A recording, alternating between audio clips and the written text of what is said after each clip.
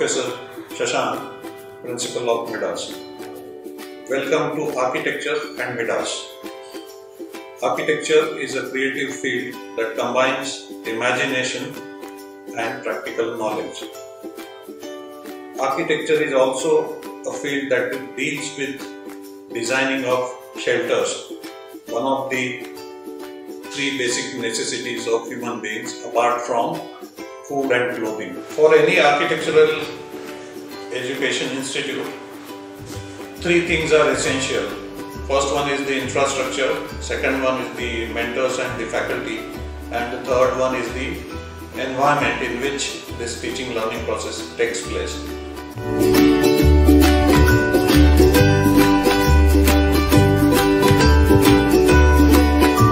Prior to coming here as the Dean of MIDAS, I had been to many other places in the capacity of teaching as well as in the capacity of professional practice. I'm a person who truly believes in nurturing the education within.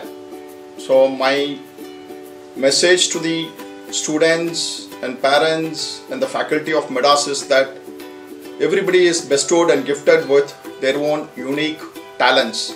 Somebody has to nurture it. Somebody has to help you identify your strengths and then work on it to become successful and grateful. So MIDAS is a place where you can come, get identified. You can find out who you are, what you are. And this is the place which is bestowed with such faculties and the facilities which helps and nurtures the students to come, find out, identify and conquer the world.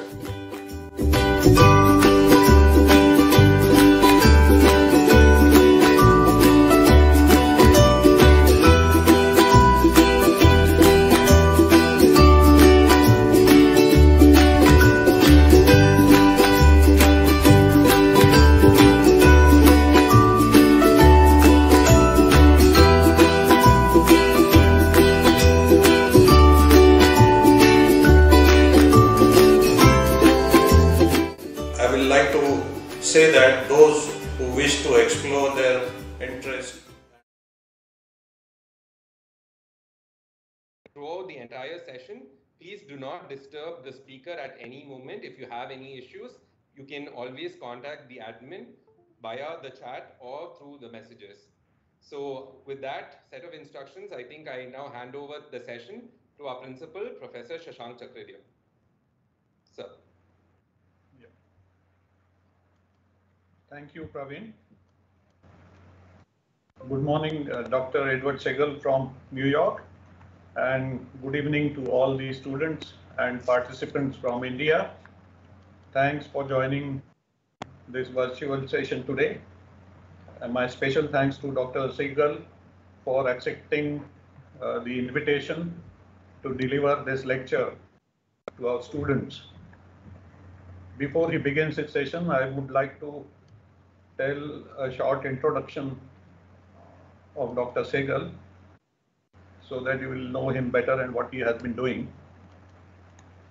Dr. Segal is an assistant professor in the Department of Engineering at Oxford University. He received his BS from Cornell University and his MSc and PhD from Princeton University. In 2008, he was awarded Skidmore, Owings and Merrill, that is SOM Structural Engineering Travel Fellowship to study European physical modeling and testing laboratories and the structures that emerge from those facilities.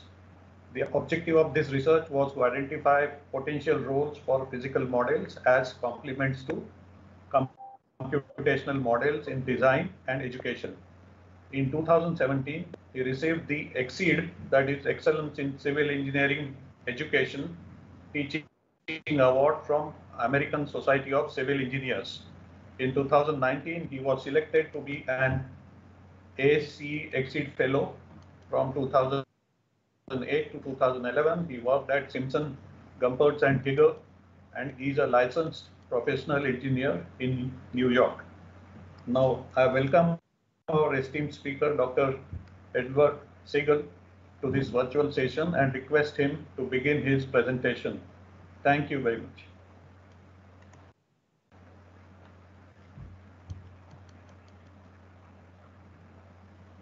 Thanks so much for the introduction, and thank you to the principal, Praveen, and the other organizers for inviting me to be a part of your webinar series.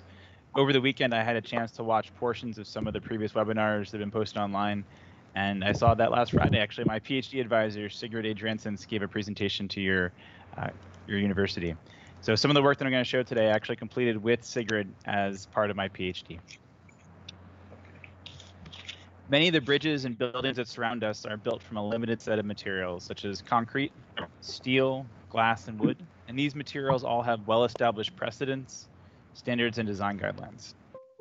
The clay brick is perhaps another conventional material, and perhaps the one whose behavior is the easiest to imagine. You know, many of us, when we're children, we begin to get a sense of how bricks work by stacking together Legos or blocks or other toys. Here's actually a photograph of my older daughter, the first time she put 2 blocks together. And here's the building that I work in. So it's a typical application of brick in a building exterior. For this building, the brick is just facade and not actually structure, helping to support the building. Right? The bricks are on the outside, just supporting their own weight through compression. Compression is a pushing force, while its opposite, tension, is a pulling force. Bricks are good in compression in situations like this and bad in tension. But we can use bricks in much more interesting and structural ways. And here's a vaulted ceiling in the Grand Central Terminal in New York City, designed by Rafael Guastavino. Here, the brick is now load-bearing. So through shaping, we now have this curved structure. We're actually able to carry load with a very thin layer of material. So the brick doesn't just support itself, but it also supports what's above it. And we can find examples of these kinds of structures all around the world. Here's another example. This is a church in Uruguay designed by Eladio Dieste. And here you can see that not just the ceiling, but also the walls are curved as well. Here's a library in India that was designed by the architecture firm SP+A. And here you're even better able to see how thin these structures can be if shaped properly. So if you look at the edge of the roof where it overhangs the glass, you can see the free edge of the masonry, and it's only 3 brick thicknesses deep.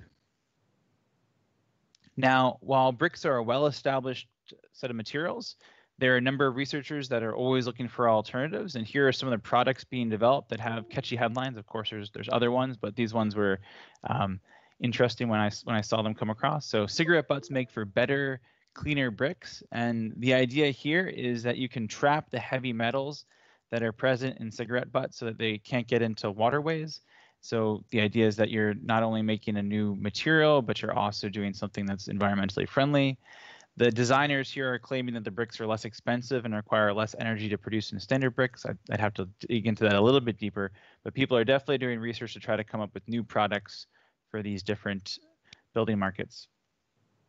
Here's a second headline that I saw. It's how to grow bricks from trillions of bacteria. And so here the bacteria ultimately help sand particles stick together. So it's looking for different ways to bind particles within these kinds of elements. Plastic waste is one of the major environmental challenges that we all face. And others are tackling this challenge by making blocks from plastic waste. And so here you see a block by the group called Bifusion, where they take different plastics, they shred them down, and they heat them and compress them into these different block forms.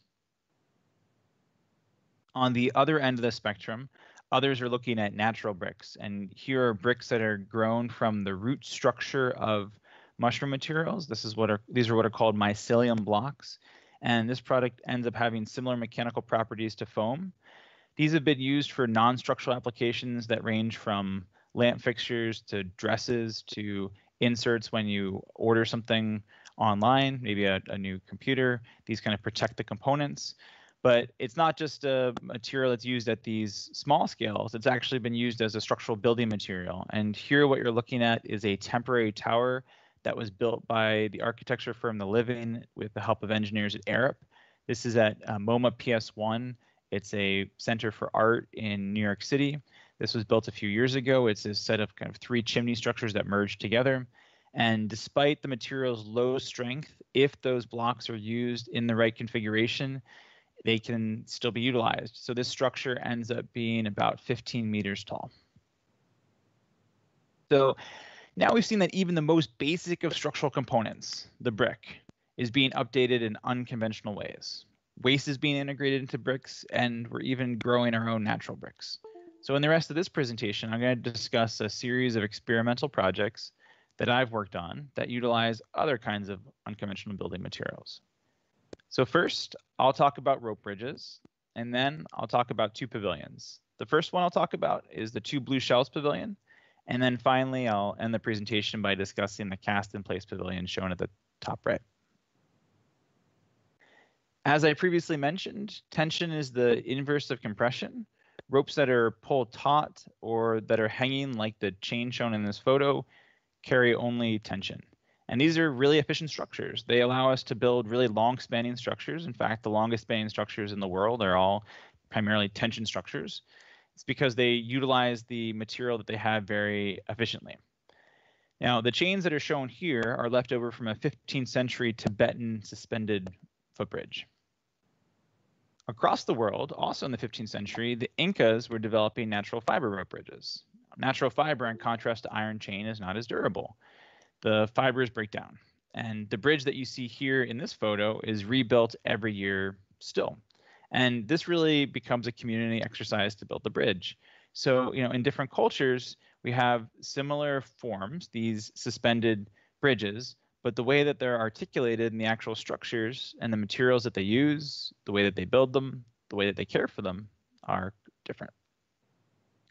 Here's a set of living root bridges in India, and now the materials are the roots of the rubber fig trees that have been manipulated to grow in a particular way. So again, a different culture and a different articulation of the same kind of principles. Modern versions of these bridges are typically made from steel cable, and often the steel cable structures now are even longer spans. The one that you see here was built by the non-government organization Bridges to Prosperity. Groups like Bridges to Prosperity and Helvetas build these kinds of structures all over the world, often teaming with people that are in the communities, as well as engineers, architects, and builders from around the world. These kinds of bridges are often built in rural parts of the world, and in these parts of the world, there's still over 1 billion people that lack consistent access to roadways and are disconnected from resources like schools, clinics, and markets. So often there's an obstacle, like a ravine, and you have a network of roads on one side and a network of roads on the other side, but between the two, you're missing these connections. And if we can build suspended footbridges between them or other bridges between them, we can strengthen the network as a whole. So while we're building primarily with steel cable today, why can't these long spanning modern footbridges be built with alternative materials? What other rope materials offer advantages over steel cables? And so this was the premise of a project that I worked on with Professor Adrian of Princeton University starting back in 2011. And we decided to focus on polyester rope. So polyester rope is a synthetic material. It's low cost, it's low weight, and it has good durability. And so all these features made it a good candidate for our particular application. The material is frequently used in offshore mooring and other boating applications, so it's widely available. And here what you see is a 64-meter span polyester rope bridge that was built in Morocco by the non-government organization Engineers Without Borders with the United States Peace Corps and the local community. It was built in 2013 as a demonstration project, right? Again, to demonstrate the idea that these structures could be built from material other than steel cable. The lead designer for this project was Ryan Woodward, who at the time was an engineer at HNTB. And I was involved at the time in this specific bridge doing the inspection and then also performing additional analyses so that we could have a better understanding of how polyester rope bridges behave. Here's an on-the-deck view of the bridge. So you can see that the structure is wide enough for one, maybe two people to walk side by side at a time. And here's the bridge shown in elevation or from the side, and we get a sense for how slender this structure is. And in fact, these polyester rope bridges, and I'll show this in the next slide in another elevation, are much flatter than their steel cable counterparts to begin with. And that's because the polyester rope is much more flexible. It's much stretchier than the steel cable. So we initially will pre-stress this rope or pre-tension the rope, which gives it this flatter look to begin with. Now, if you look at the right side of the image of the drawing at the bottom, you see 11%. And so that 11% represents the maximum walking slope that someone has to go up to get across the end of the structure. So when we initially pre-stress this bridge, this is what you'd have to deal with. But if we apply the full pedestrian load that's required by the code, and this is quite large, this is a rural area, so this is going to be a live load that the bridge will never really see, we find the structure deflects a lot. Again, the material is very flexible. The tension form itself is very flexible. And at this point, you see that that slope that was 11% is now up to 42.8%. So it's very large. And so at this point, this is going to be difficult to traverse. Typically, we try to limit these walking slopes to something like 20 to 25%. And so this becomes really interesting because you can imagine that at some point, if you saw the slope was going to be too onerous to try to walk up, very steep, you wouldn't even step on the bridge. You would wait for people to finish crossing the structure and then you would go on it. Or maybe you're very adventurous and you decide, okay, I'm going to try to get up that high incline. And so in a way, the bridge can become self-limiting. People will wait their turn to go across the structure. Right. The alternative to that is that we can put signs at the structure that determine what kinds of loads and how many people can be on the structure at a time. But if you decide that you want to ride your horse across the bridge, well, you just change the sign and you go across.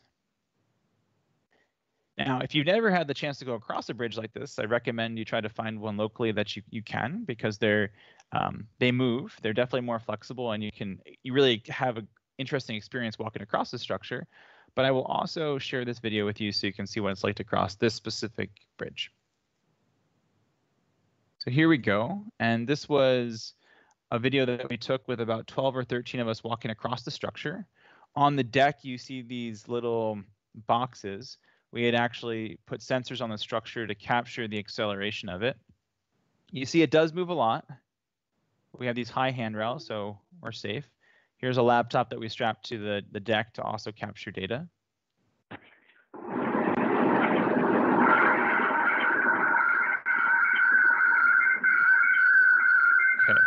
So while there's some opportunity to utilize polyester rope for long spanning bridges in rural areas, like the one that I just showed, I've also been looking at how these bridges can be rapidly deployed for disaster relief. So this is a photo from a town just across the river from New York City after a major hurricane in 2012, and so that you see that there's water filling the streets. One of the big challenges is that these lightweight rope bridges require heavy anchorages. So when you have a bridge, if you were to use a beam bridge or a truss bridge, they tend to be heavier structures through the main span because they have to take a combination of bending and other loads, but their end anchorages can be rather simple. Now, in contrast, we can get to much lighter weight structures. So a cable or rope bridge compared to a truss or beam bridge is going to be much lighter in weight through the main superstructure, but we end up having to then include large anchorages at the ends. And so you see in the photo at the left, this is the anchorage for the bridge in Morocco. The orange ropes were the main bridge ropes. They come back into these blue ropes that allowed us to help tension the bridge and provide adjustability. Those blue ropes are then wrapped around steel rebar that goes down into concrete. That concrete is then tied back into the rock of the ravine with rock anchors. But this is a really heavy, significant anchorage. What we're trying to do is utilize these rope bridges for rapidly deployable scenarios, and we need to replace that heavy anchorage with a different kind of heavy anchorage. And so what you see on the right is a demonstration bridge that we built on campus that uses vehicles as the end anchorage. And the other nice thing about this is that that vehicle can actually be the object that delivers the bridge to the site as well. In addition to looking at vehicles and water tanks and other objects like that that we can either bring to the site or drop off or find at the site, we're looking at trees as end anchorages, natural features. And so here you can see 2 trees at a site that we've been making practice deployments at. With support from the Thornton Thomas SETI Foundation, we've developed a design for a 10-meter bridge that utilizes the components that are shown here. All these components fit into 2 large backpacks that can be carried by 2 people to sites that aren't accessible by vehicles. So everything is relatively lightweight. Now, when we're doing this deployment, we rely on a combination of manual drone flight, where one of the people doing the deployment will actually fly the drone, and prefabrication of the bridge components. And this combination of using the drone and prefabricating the components is going to allow us to rapidly deploy the bridge in cases not where we have access to both sides of the bridge, but actually in cases where we only have access to one side. You can imagine that you show up at a site and you're on one side of an obstacle, and then there's a river or a place where there's been a flood, and you want to connect across that, and you can't access that second side. And so we've developed a technique where we can access the second side and deploy a bridge from the first one. And the components that you see in this photo, to give you a sense of what you'll see in the photos that are to come, in the top left over here, we have these come-alongs. These are used to help tension the structure. They provide great mechanical advantage. Directly below them, these blue ropes are the main ropes for the bridge structure, the primary structure for the bridge.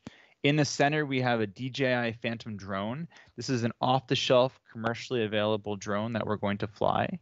Directly below it, we have a roller that we custom 3D printed that will let out a spool with this very small diameter polyester rope. This polyester rope here serves as what's called the pilot line. It's going to be the first line that we pass across the obstacle.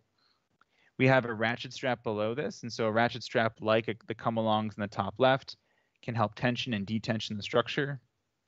We have a set of carabiners down here like you might use to rock climb with.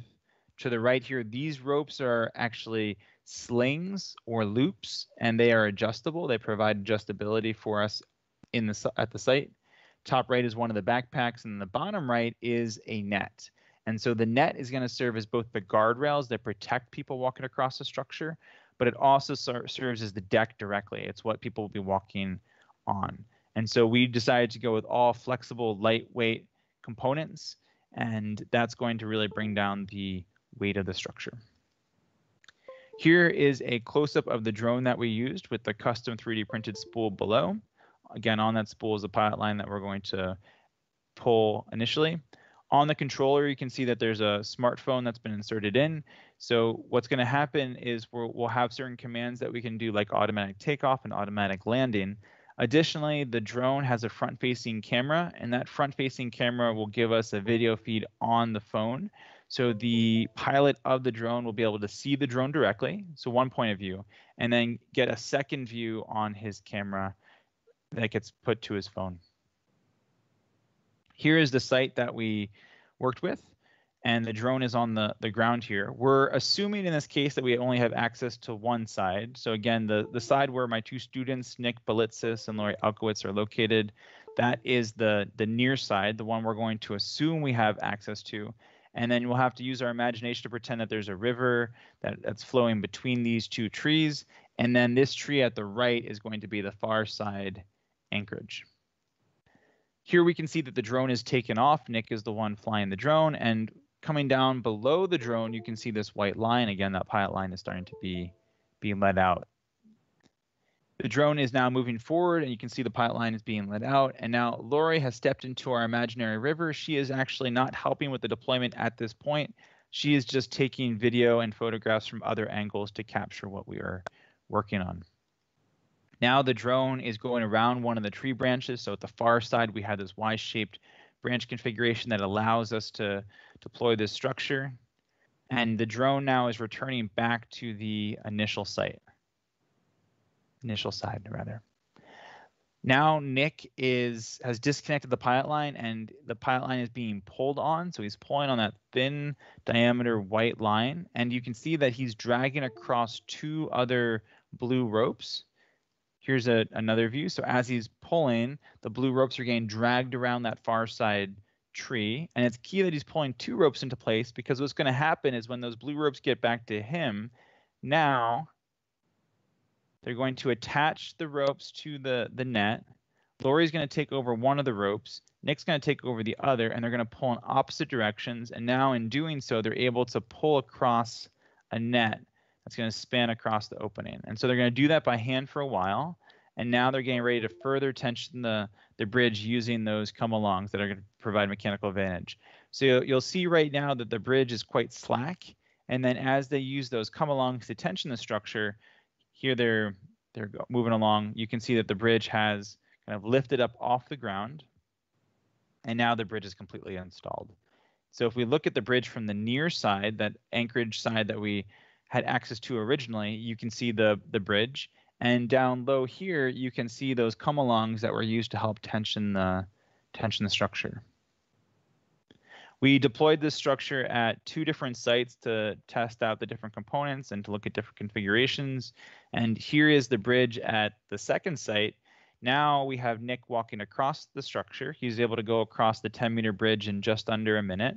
The net, again, is serving both as guardrail and as walking surface. And the key thing with the net is that you're choosing a mesh size such that it's relatively easy to walk on. You don't want your feet to get caught in the openings, but you also don't want to use so much net that it's going to be too heavy and too difficult to pull across the opening. So Nick here is demonstrating that all the components are structurally sufficient. So we've been continuing to work on this project. We're looking at how we can further adapt it, go to longer spans, accommodate variations in spans, accommodate different end anchorages. And so this is a really interesting project that just keeps going. Now, those suspended bridges that I showed all depend on the hanging ropes or hanging cables being in tension. And in the foreground of this photograph, we can see that there's a vine right here. And that vine is also hanging in tension. And this particular hanging form is called a catenary. And it's the natural shape that a rope or a vine will take on under its own weight. And if we can freeze that form, so that tension-only form that we see here, and flip it over, we're able to return to forms like those shells that we saw at the beginning of the presentation, those curved roof structures that are actually in pure compression. And so if we look in the background of this photo, we see a whole series of catenary arches all made out of bricks. Now, again, many of the forms that I showed early in this presentation use this same kind of principle, but they weren't these 2-dimensional structures. They were those 3-dimensional roof structures instead. The specific structure that you're looking at here is in Barcelona and was designed by Antonio Gaudí.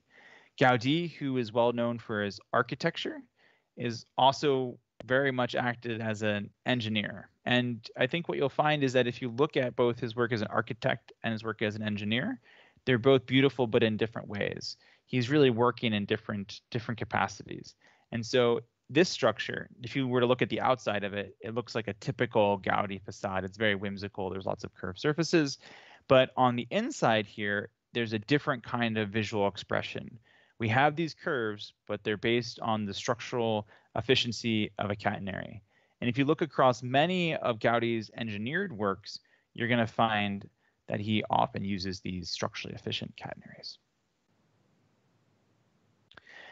Now, going back to the shell structures that we looked at the beginning of the presentation, on the right is a set of models that were developed by the Swiss engineer Heinz Isler, who really pioneered this technique of hanging membranes in pure tension and then flipping them over so that they were in pure compression. And he would work on small-scale physical models like the ones on the right, and then he would take very careful measurements and use that to develop the geometry for the shells at the left. And so the shells at the left are for a set of tennis courts. This is a really powerful technique, and I have my senior design students explore this technique. And here what you can see is a number of these forms that are hanging, and there's lots of variation. I gave all the students the same size piece of fabric. I told them all to hang the fabric at 4 corners, and yet every single structure that they developed is slightly different. And so this technique develops lots of variation in form, even from a small number of parameters.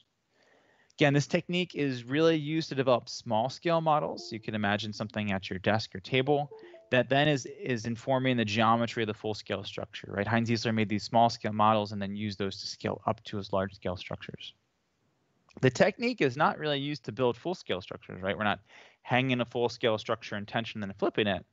But what if we could do it? What if we could actually build these at full scale?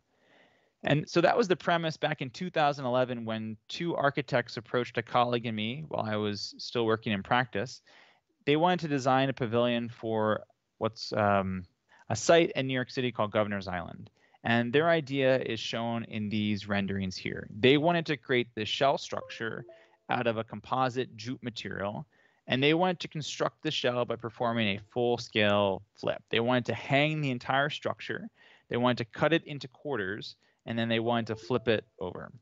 However, if you look at the models here, the renderings, you can see that there's a band on top of the rendering at the left, and the surface is actually flat. And so when they were doing the form finding process, they were hanging their membrane, but it wasn't taking on a pure tension form because they would have the form be interrupted by the ground. And so by introducing this other boundary, they're disturbing the natural form that would be generated. And they did this for a very practical reason. They wanted the band up top. They wanted this flat surface. But the problem now is that they don't have a structure that's in pure tension when it's hanging and pure compression when it's flipped. Instead, the structure now is going to have some bending. And so when you have very thin sections that are subject to bending, especially with point loads due to people on top, you're going to run into issues. Additionally, at least at the time, this jute fiber composite wasn't well established, and we had our concerns. So we worked with the architects and we asked them to form find the structure again. And so they did this through a combination of physical and computer models. Here you can see some of the models that they did in their kitchen. They have the hanging membrane and then flipped in compression to get rid of that flat portion. And so now if we look at the rendering at the left, which is the original one, to the rendering at the right, which is the revised geometry, we see that the revised geometry has more curvature. So now it's in pure compression, and the band has been removed from that, and they can play their concerts below. Now, we didn't win that competition back in 2011, but ever since then, I've been thinking about how we can possibly use this flipping technique at this large scale to see if it's possible. So in 2018, so 7 years later, finally had a chance to try something like this again.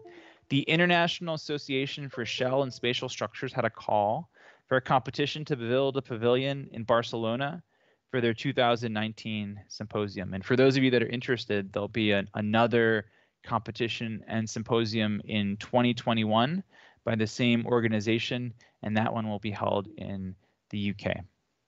Now, the team that I worked with was interested in exploring how we could reuse waste, and we were focused on reusing plastics. Eventually, we settled on acrylic, but for a time we were studying other plastics like polyester that's you can find in water bottles. The competition also had a requirement that the parts for the pavilion fit into 6 boxes. This was to help allow for transport to the site. There were teams coming from all over the world, and they also had a limited site at the symposium for us to build, so they had to provide some kind of size constraint. Now, this size constraint really required that we develop a discretized design. We could no longer build a monolithic shell, a shell that's all one continuous surface. So instead, we had to come up with a design that broke it up into smaller pieces that we could pack. And so here you can see the concept. At the left, we are pinning our acrylic, and you can see that the strings that are picking up the corners of the acrylic are different lengths, and that's going to be key because that's going to allow the shape to take on an asymmetric form.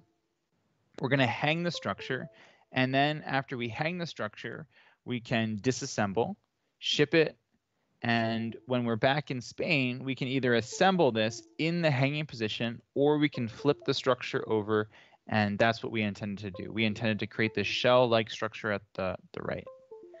Now, these are all renderings, and the problem with acrylic, and it's not really a problem, but just kind of the feature of acrylic, is that it doesn't behave like Heinz-Isler models or the models that my students make, where we would either pour some kind of liquid that would cure on the membrane, or we'd use plaster of Paris. Here, when you hang the acrylic, it's not just going to take the shape that you show here.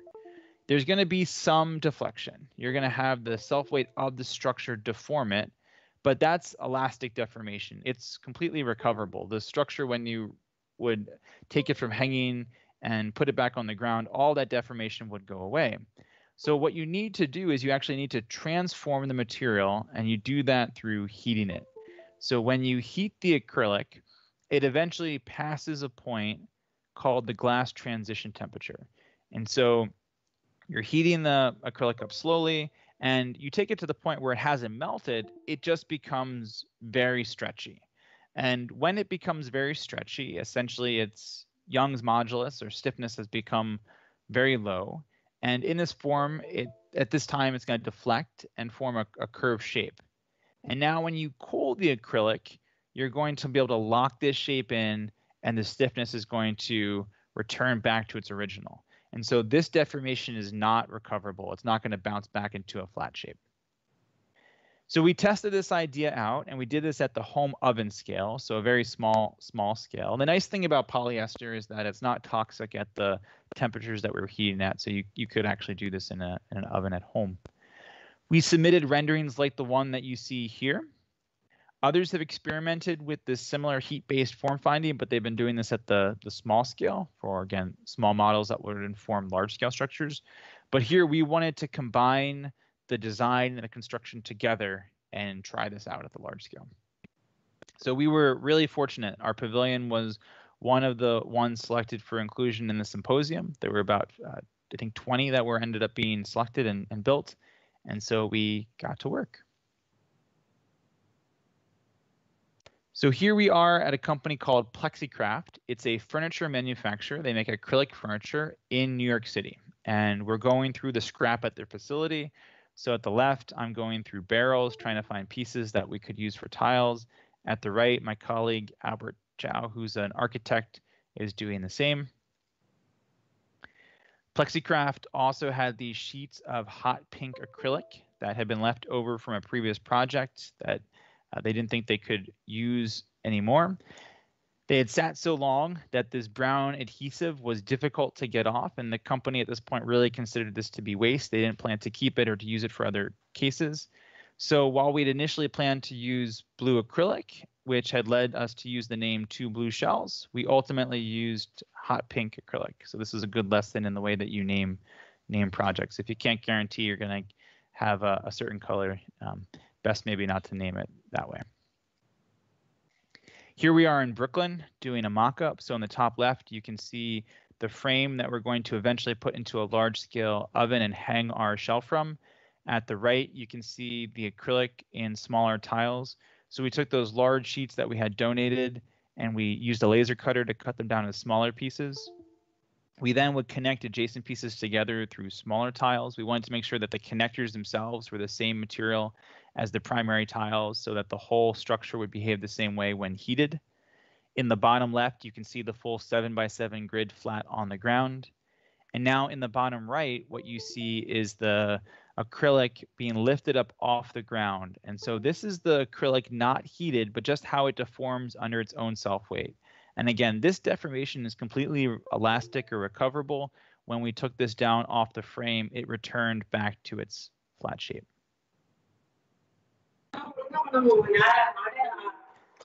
Now, to pull this whole thing off, we needed to find a large-scale oven. So I ended up contacting over 20 different companies in the search. Finally, we found a company whose owner was not only open to experimenting, but generously let us use his facility the first time for free. So we didn't have a very large budget for this project at all, so that was key.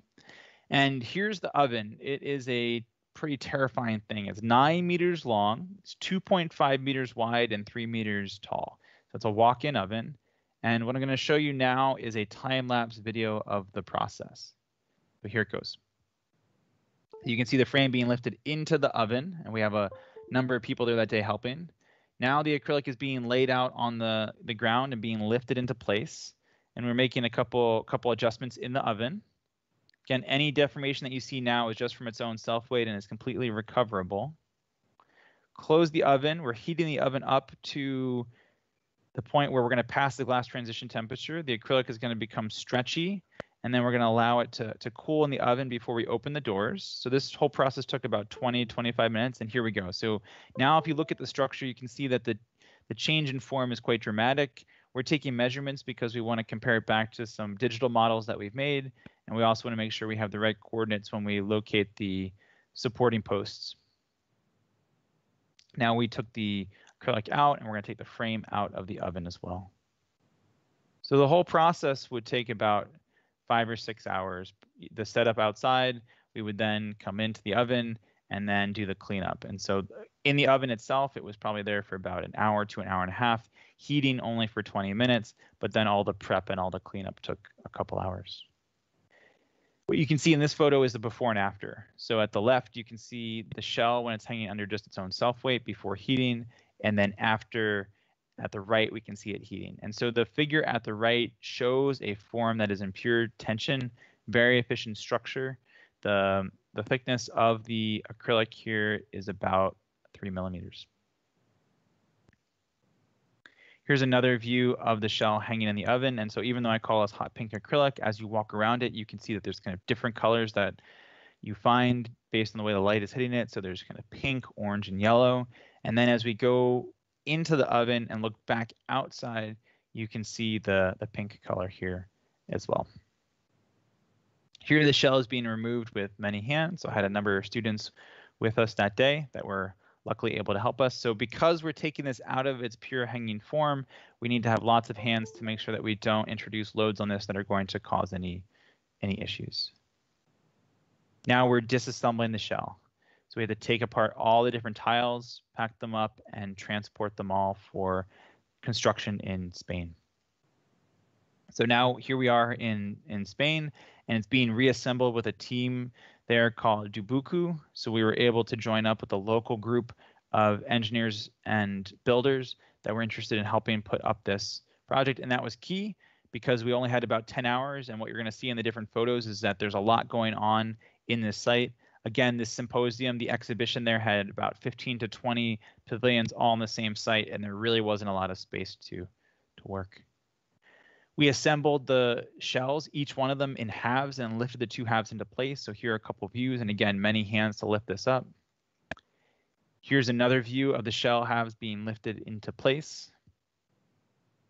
And here I am connecting the corner of one of the shells to the post. So again, we connected these in halves, and the idea was that we would bring these two halves in, and they would be able to flex at their corners. So they were basically these pin or hinge connections, and then we would bring the two halves together along the middle seam, and then we would zip them up by making connections. And here you can see Lisa Ramsberg, one of the architects on the project, working to do that part of the installation to finalize going from two halves to a single shell.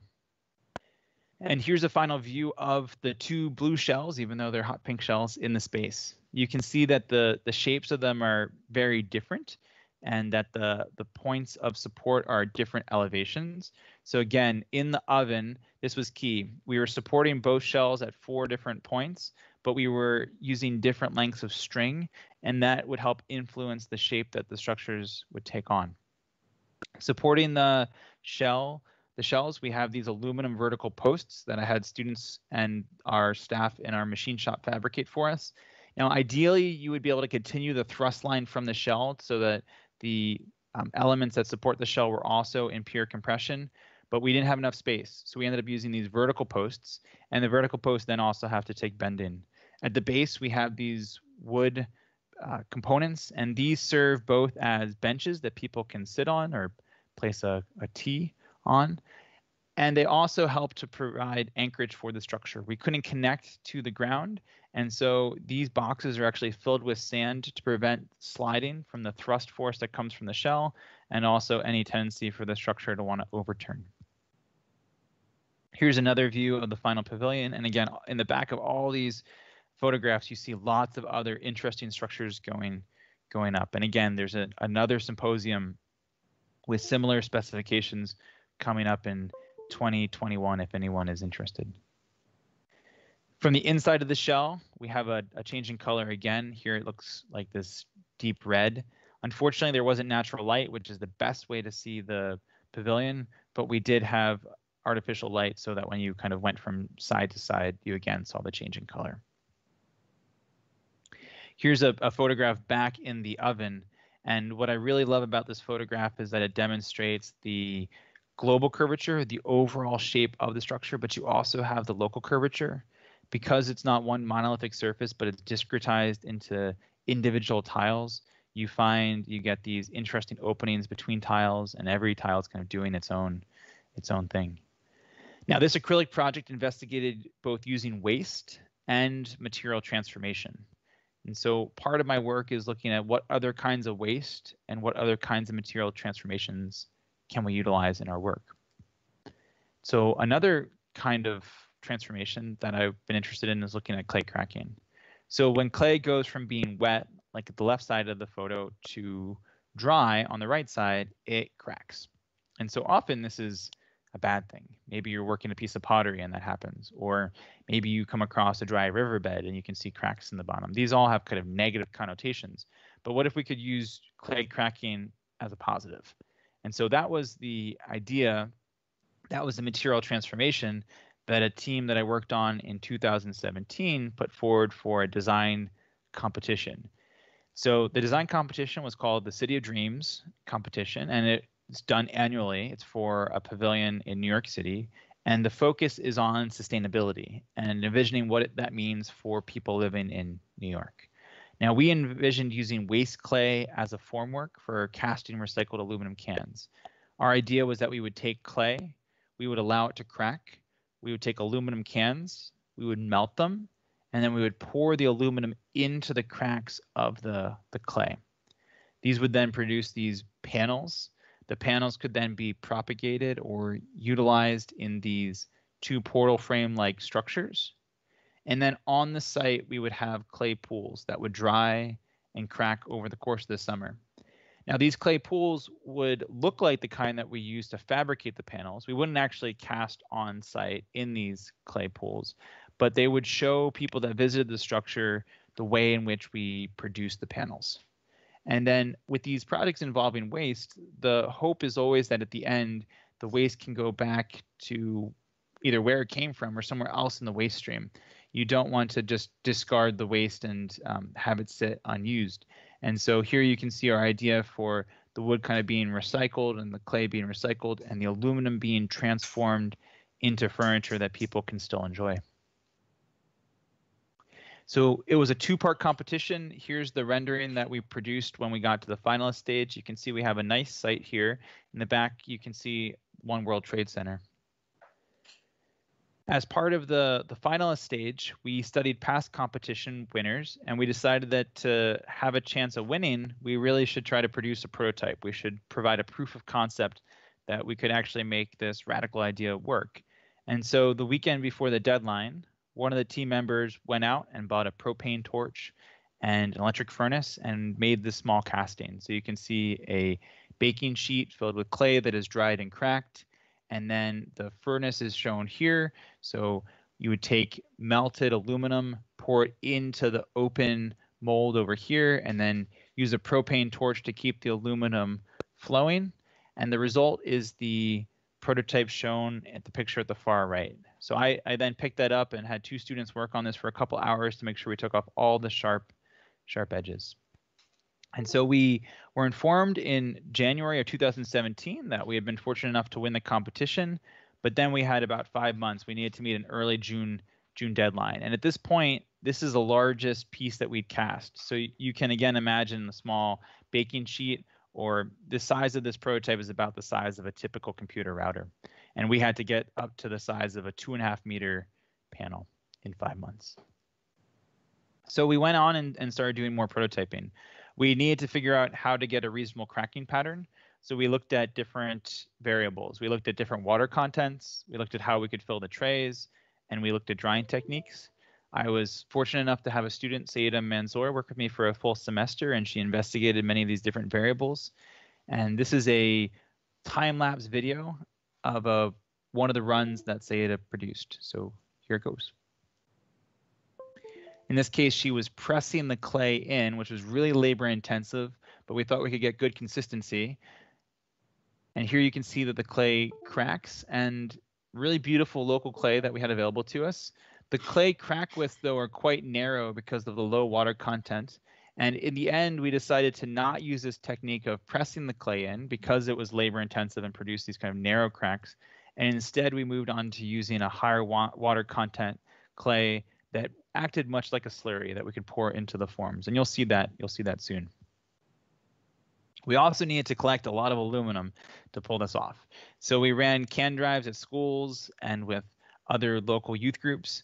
We had the help of a non-profit group called Sure We Can. So people in the area were collecting cans that we were then able to access. We got a boost from one of the local municipal recycling companies that gave us 6 of these large bales of aluminum that came kind of compressed, and we had to pick them apart literally with pickaxes. And then the key thing was you can't use the aluminum in this form, but you actually have to melt it or smelt it down. And so we built a furnace, you can see that in the bottom right, with an attempt to melt down this aluminum. But we were in over our heads. We didn't have a lot of time, and this is a really energy intensive process. So when you produce ideas for design competitions like this, right, you're trying to be forward thinking, you're coming up with creative ways to reuse waste, in this case upcycle waste, but it's also important to think about economy of scale and where in the waste stream you actually want to intercept things to be most efficient.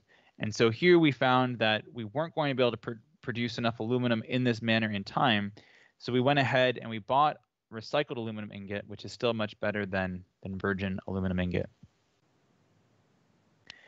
Now we're in March, so we're 3 months out, and we're preparing for a first prototype. At this point, we've been fortunate enough to team with 2 artists. So we have Scott Thompson on the left and Bruce Lindsay at the right. Each of them have decades of casting experience, which was key because the primary team was architects and engineers that didn't. And what you see in this top left photo is a furnace, and they're pulling a crucible out, and the crucible is filled with molten aluminum. Now in the right, what you're going to see is the actual first pour. So here we go. So they're coming over, and I'm filming this and have no experience casting. Again, Scott and Bruce have decades of casting experience, and there they go. So they're pouring into the cast. So in this mold, they have clay that is cracked, and you can see there's steam coming out, and now we sprung a leak, and there's some fire, and these guys are professionals. They are not flinching at all. They've seen it before. They've taken all the necessary safety precautions. One final little splash of aluminum coming over the top, and we had our first prototype. So what you're seeing here with the steam is the moisture that was trapped in the clay. So the clay is being dried and cracking, but you can't really get all the moisture out. So any moisture that's trapped is being released as steam, and that's causing the casting process to be a little bit more volatile than you'd have if you used what's called resin bonded sand. So resin bonded sand is the typical way that this is done to produce components, and there's no moisture in the mold.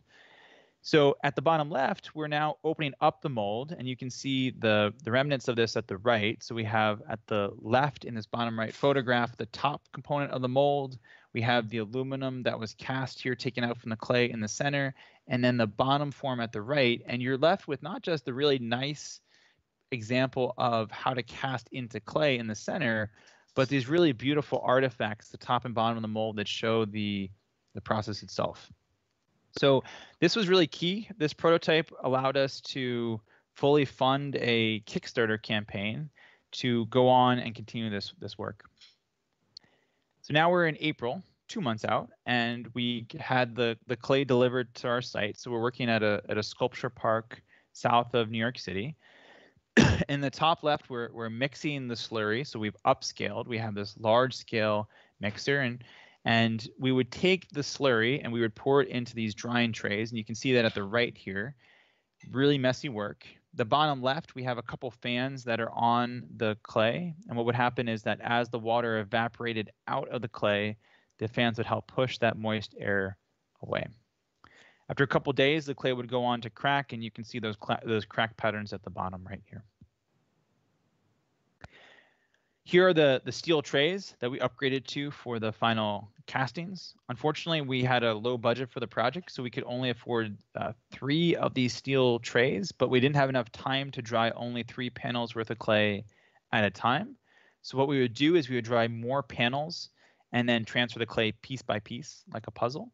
So this ended up being very labor intensive and also partially distorting the clay crack pattern, but we had to work with what we could in the short time frame. But if we were to do this again, the idea would be to dry the clay directly in the steel molds, and that would allow us to be more efficient and also preserve the crack pattern. In the bottom left, you can see one of the trays after it's tied up. So the inside here, we have the clay, and then in the bottom right, we have a casting. So you can see the aluminum is glowing orange here as it's being poured. The top left, at the left side, we have the top of the mold, and you can see at the top some of these aluminum splashes. Again, that's happening because the process is a bit volatile, and we are getting some of the aluminum kind of burbling up onto the top of the mold. Again, we're conducting this in a safe way, but you still do get this happening. At the center, you can see one of these panels, again, about 2.5 meters long, removed from the mold. The clay is still stuck between the aluminum. And now at the right, you can see 3 of these panels standing up side by side. So we would first knock the clay out and then use power washers to really get the clay out. And then there's going to be some sharp edges, as well as what's called flashing. So when you cast, if the aluminum would get underneath the clay, it would fill in the opening. And you can see that in the bottom here. Some of the openings aren't fully open. They're partially closed because of this flashing. And so we had to go ahead and remove this flashing and remove the sharp edges through post-processing. So in the top left here, you can see Lisa Ramsberg again, who worked on the 2 blue shells, was the project leader on this project as well. She's using a plasma cutter to remove the opening. So between Lisa and myself, we spent maybe 20 to 24 hours kind of hunched over these panels, removing the flashing and taking off some of these sharp edges. We had an army of volunteers come down and help, and they would also grind off some of the sharp components and get these ready for the site. So here we are at the site, and we had 36 hours to install at this point. We were running right up against the deadline, and we were able to pull it off. We worked right up until opening, but we had a realized structure. And so you'll see that there's a couple of differences from what you saw in the initial final stage rendering. There's only one of the 2 structures. We ran out of time and money to build a second one. We also had a slight change in site. We're still in New York City. You can still see One World Trade Center in the background, but we've just shifted where we're located. The form that was used here, again, is this kind of portal frame, and that was chosen for architectural reasons. And it's not as structurally efficient as the hanging forms that are in pure tension or the inverted forms that are in pure compression. These aluminum panels ended up needing to be supplemented with a steel frame, and all the components here are subjected to bending as opposed to the more efficient pure tension or pure compression. And so if you look closely, you can see outlining the aluminum panels are these steel components. Here's another view. You can see here the clay in the foreground has cracked. Also, people would visit the site and you can see some bike tracks going across it. Here's another view of the on-site clay. So throughout the summer, there is rain, and that's wetting the clay. And then there's drying and cracking, achieving what we'd hoped would be a way for the visitors to interact with the structure. If you zoom in on the clay, you see that by having the clay outdoors, a number of interesting things happen that we didn't see inside. As the clay would transition from being liquid to plastic or kind of starting to become solid, and it would rain, the rain would be captured in the clay, and you see these little dimples there. We also have leaf imprints and seeds. We found out that there were the different kinds of wildlife on site. We had birds, we had raccoons and squirrels. People would leave messages and handprints and footprints, and became this interactive piece of the structure that we didn't really anticipate. And so that actually became a really special part of the project. In this photograph, we are representing probably the key load case, which is the vandal load, someone that's doing something they're not supposed to be doing. So this is someone from our team on top of the pavilion. And this is all in the service of load testing, making sure it's okay, but also getting this really beautiful photograph. And I love this photograph because you can see the cracked clay on the ground juxtaposed with the aluminum panels. And now, because of those steel frames, you can see that between adjacent aluminum panels, there's this gap, there's this reveal. And so I think it actually turned out quite nicely that we had the steel frame. Now, after the pavilion was taken down, the panels were turned into artwork and furniture. At the left is a photo from an exhibition that we were included in New York City. So there were a number of different pieces here. Here that we actually performed we had a bit of a performance in which the panels were tilted down, and then plaster of Paris was used to capture the panels negative on the floor. And at the right is a stool that's made from cutting down a panel. So we ended up having to make stools, benches, and also selling off full-scale panels to fund the project. So these pieces got to live on in people's homes. These experimental projects really involve a lot of work, and they're collaborations among many people. It's not just me. There's students, fellow architects and engineers, artists working on these projects. Here you can see a number of my students. In total, I had 11 students working on this project. In the back, here's Saida. She's the one that did a lot of the clay research for me. Here's Amanda, who came out and helped at the site many times. I had Sarah in the front here is a friend. Scott's one of the artists, and then in the back here I am trying to be useful. And here's the design team on opening day. Right? We have fellow engineers, architects, artists, and one of the project sponsors, but also family too. So here my younger daughter was born right around the time we started the project, and we actually finished building this a year later. At the time, she was just learning how to walk, but she was already really curious. And now that she's 4, that curiosity has exploded. It's easy to take for granted that our infrastructure has to be built in a certain way or with certain materials. But I think if we can remain curious, if we're as open to new and different ideas as kids, then I think we have this opportunity to do and to learn from some really unexpected and some exciting work. So thank you so much for your time. I really appreciate having this opportunity to talk to you. And again, thank you so much for inviting me here today. I'm happy to take any questions that you might have. Thanks. Thank you, sir. Now we'll start the question answer session. For this, the participants, you can use the raise your hand button, which is at the top, at the bottom of your screen. Once you press the button, we would call out your name and you can unmute yourself and ask the question. So let's get to the question session. Anybody with questions can press the raise your hand button.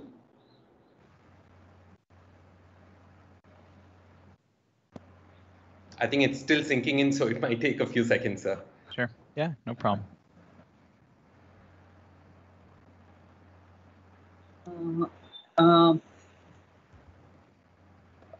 Yes, Manju ma'am? Yes. Edward Segal. I just want to have you ever tried with any kind of a composite materials like straw and, the natural materials as a binding, and tried out with these kind of experiments with the load acting over it?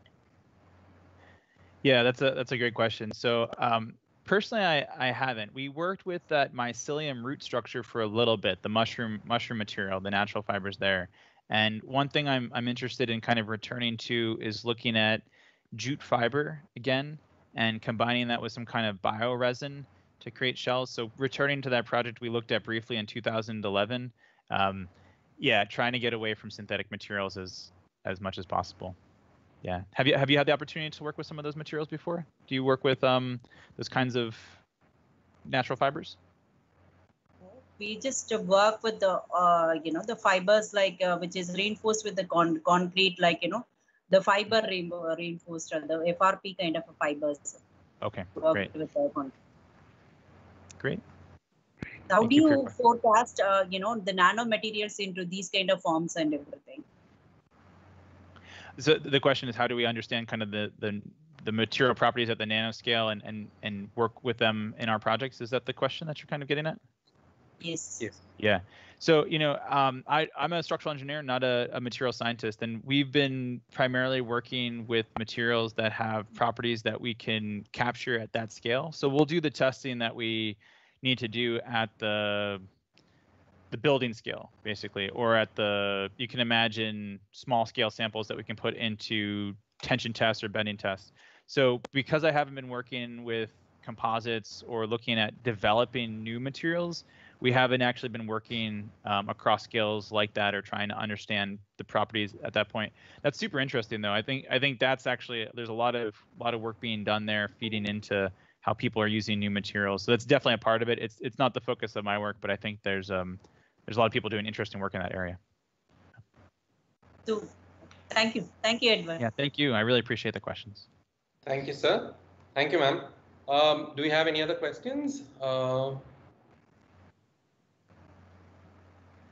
Sir, I have a question of my own. In the starting of the presentation, you were mentioning about the bridge in Morocco, and you had mentioned that the ropes used were polyester. Yes. Yeah, and you mentioned that in the anchoring place there were 2 colors involved. There was an orange and there was a blue. were they different materials, or how did that work? Yeah, no, that's a great question, Praveen. So in that bridge, the orange ropes were the primary